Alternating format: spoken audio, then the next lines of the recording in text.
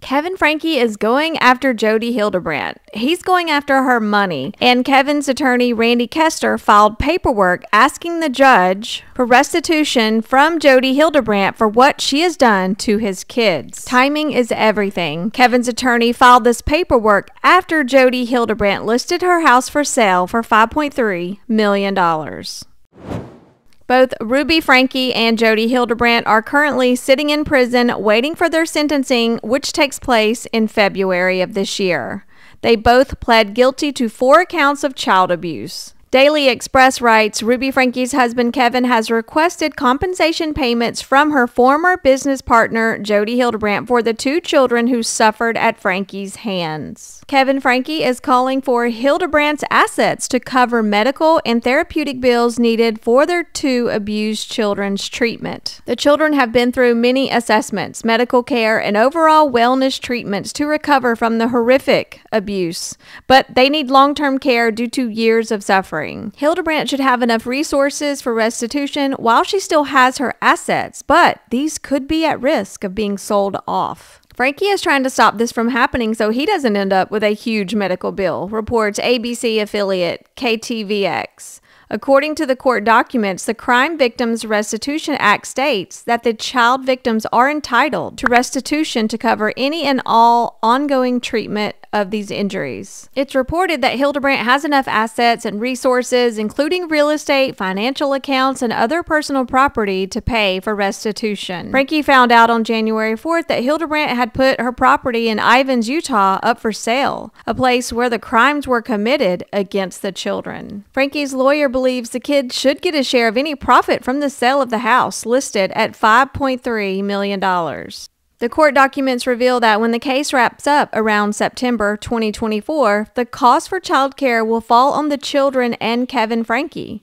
However, this would be an unfair outcome, putting undue financial strain on the victims of the terrible crime. The court papers ask the court to stop Hildebrandt from selling, getting rid of, hiding, or transferring the property before she's sentenced in February. Court has to balance not only these financial resources of Hildebrandt in determining restitution, or what the restitution amount should be, but also the burden that this would impose in light of Hildebrandt's other creditors and financial obligations. So it's a little bit of a test there for the court. The paperwork Kevin's attorney filed says it's generally undisputed that these children will require long-term professional care, certainly extending beyond the time of sentencing, which is February 20th, 2024, and likely for many years thereafter. Once the juvenile court matter concludes, approximately no later than September 2024, the cost for this ongoing critical professional help will fall upon the children and their father. The paperwork also states Utah is currently paying for the children's therapy and any type of medical care because they're in the care of the state.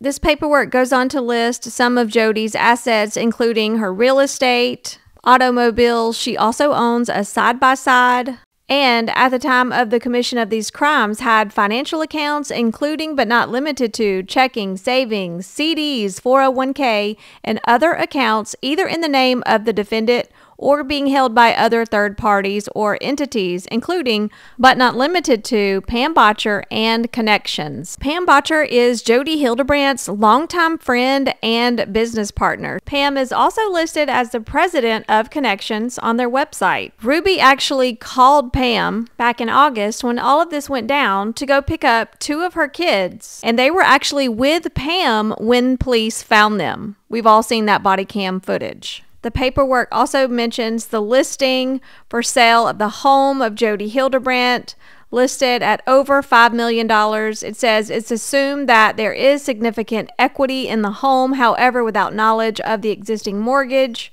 Petitioner is not aware of the exact amount of anticipated profit. However, to the extent there is profit, the children should be entitled to a share, sufficient to provide restitution for any and all ongoing expenses that they incur as a result of the defendant's crimes against them. The court further orders that the defendant or her representative are hereby restrained from signing, disposing of, concealing, transferring said property until the sentencing of the defendant, which is set to occur on February 20th. They need the court to act quickly on this. Why?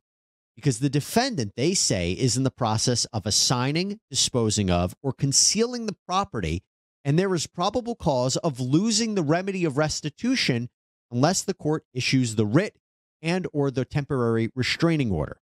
And that order would stop Hildebrandt from selling or transferring any of this property in any way until restitution can be resolved. People online are saying, seriously, he's suing her? He's at fault too. He should be ashamed of himself. Sue your wife. Sue yourself. Why can't he sue Ruby too? Because that will impact Kevin. He's gross. I hope he never gets full custody. I wonder if they'll ever forgive their dad for not protecting them. He should have been charged also. Ruby needs to be included in this lawsuit as well. She has money from YouTube, her assumed profit of monies gained in the equity of any investments, bank accounts, value of the family house. Why does the father get the money? Why does the money not go directly to the children in a trust fund? Go away, Kevin. You didn't protect your kids from all the crazy before Jodi.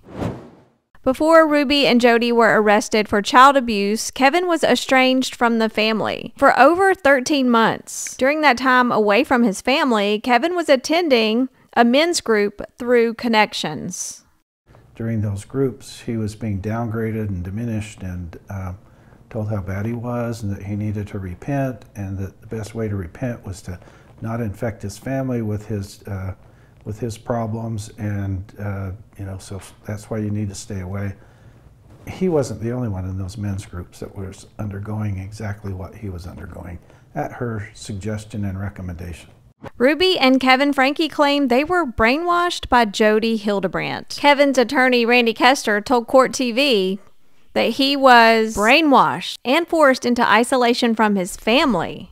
And Ruby's attorney put out this statement on behalf of Ruby. Jodi Hildebrandt systematically isolated Ruby from her husband, her adult daughter, and extended family. Ruby believed that Jodi had the insight to offer a path to continual improvement, but Miss Hildebrandt took advantage of that quest and twisted it into something heinous. Ruby Franke is a devoted mother that was led astray. We knew that Jodi does this. We knew 14, almost 15 years ago that she's already done this to me. And people saw and people witnessed and did nothing. I understand why the public is focusing on Ruby. It's Ruby's children. But all of these theories and these modalities and these parenting ideas, that all comes from Jodi. That's all for today's video. What are your thoughts on everything? Leave a comment. Thanks for watching YouTuber Headlines. See you next time.